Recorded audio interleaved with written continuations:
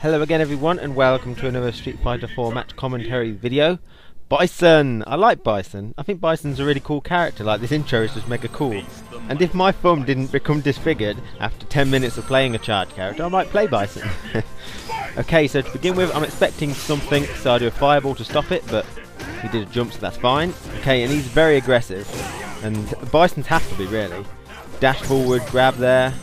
And I don't know why he was able to tech that Psycho Crusher. I thought he was my bitch after I block a Psycho Crusher from that range. And a second dash forward and grab after a first failed one. I did not expect that what's at all. Scissor kicks and heavy kicks, which is a pain in the backside. I'm nearly dead now, so I'm panicking on what to do. I was trying to get him to make a mistake, but he didn't. Okay, so that's the first round over. Second round, I'm expecting the same thing, but he does nothing, and that scares me. That really does scare me when they don't do anything. Okay, you have to be careful of his grabs. I got him, that's pretty cool. Oh, I tried to parry a follow-up scissor kick there, but he didn't do a follow-up until after I'd finished my parry. I don't know if he was waiting for it or what. Okay, I tried to grab him there, but his light kicks came out really fast. A good thing to do would be to bait out that particular tech and do a parry instead. I need to get out of the corner, so I did one of those whirly birds, and he jumped into it, which is good. And he's doing his heavy kicks again. They're really annoying. So he's all over the place, but finally I got him. A good thing to do if he's doing those heavy kicks is to do a medium punch palm. I find that goes through about 2/3 of the time, which is pretty decent. So I didn't think I'd stun him with that Denjin, but I thought I'd do it anyway. Someone else might stun him, but it doesn't. I shouldn't have focused there for when he did that EX head stomp. And so, ooh, hey, double heavy kick from me and him, and I beat him in the face.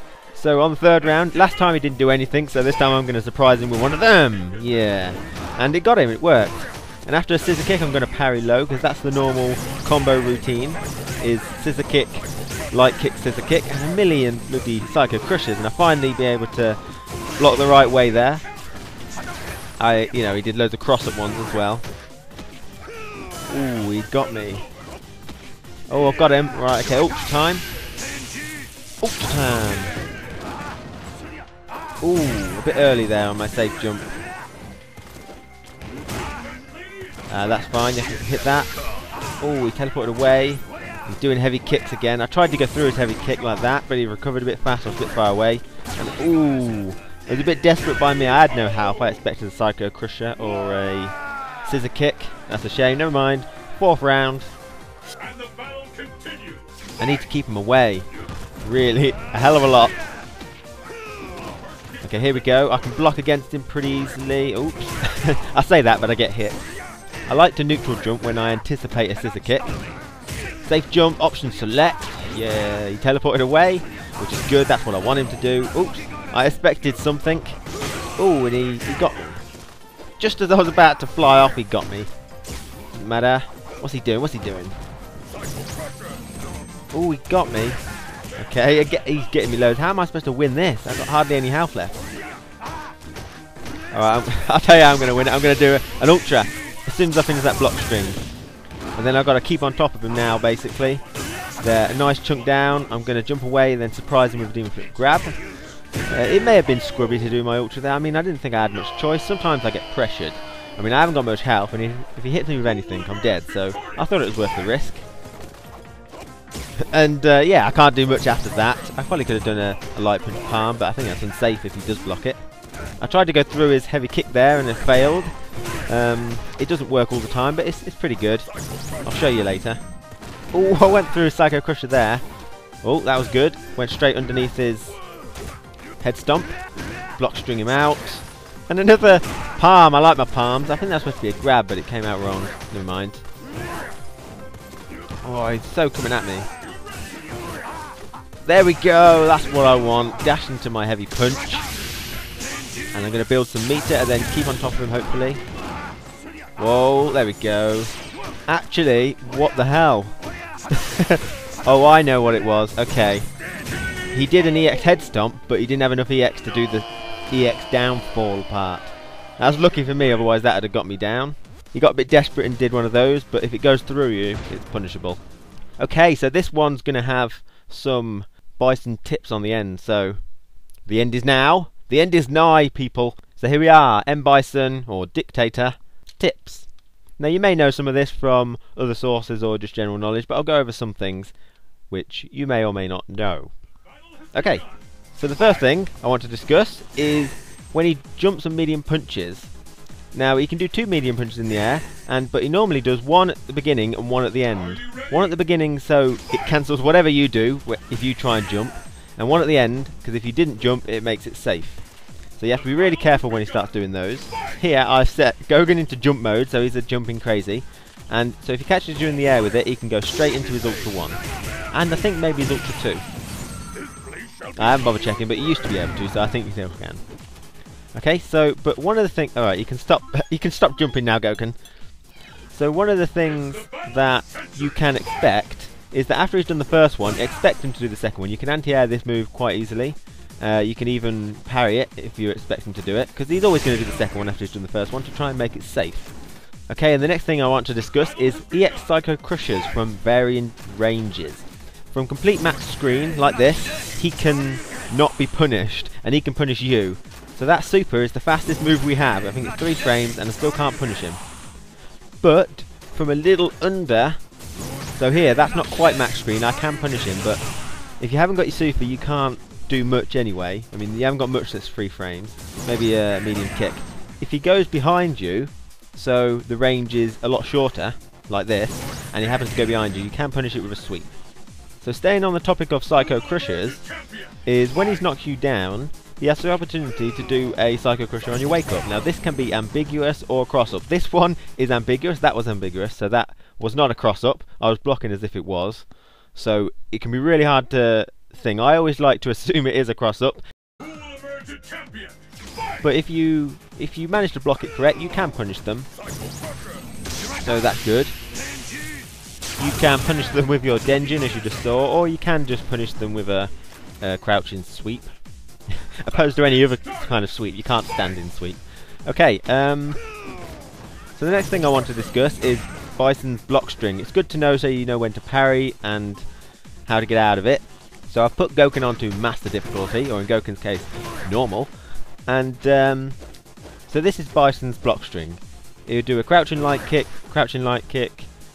scissor, enough light kicks for you, and then a light kick again, and then another scissor, but then he'll be at too far a range to do anything else without doing anything, so he needs to do another medium kick to get back in, and then he can do a light kick, another light kick, scissor kick. Whoa, all this light kick's making me go all funny. So he can do about 2 light kick scissor kicks, but he doesn't have to do the light kick in between, but he normally does. So I like to low parry at that point, or EX parry. So just be aware that you can do about 2 when you're in the corner, then you have to do a medium one. So after 2 you can block medium, and that might have it. I mean you can even do a Psycho Crusher if you want, so you have to be careful, but... Okay, I hope that helps.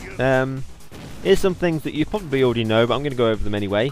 You can heavy punch parry his head stomp, his normal ones, but you can't heavy punch parry his EX ones. If you try to parry his EX one, you get a massive chunk of recoverable damage, and then he just hits you like that and takes off absolutely tons. So don't do that, just block. But don't rely on parrying these too much, because he'll obviously just fake it with a punch one, and then he can just grab you like that. So use it sparingly. You can parry his downward fist thing, I think it's called Howl's Fist or something, Howl Attack. Devil's Reverse, that's it. So you can parry that, and you do have time to parry the head stomp and then notice that he's gone into Devil's Reverse and parry that, which is good. One thing Bison has is like our light kick in the corner. In the left hand corner he always ends up on the outside, if you're really in the corner. But you have to block like this isn't a cross up in all situations there, okay?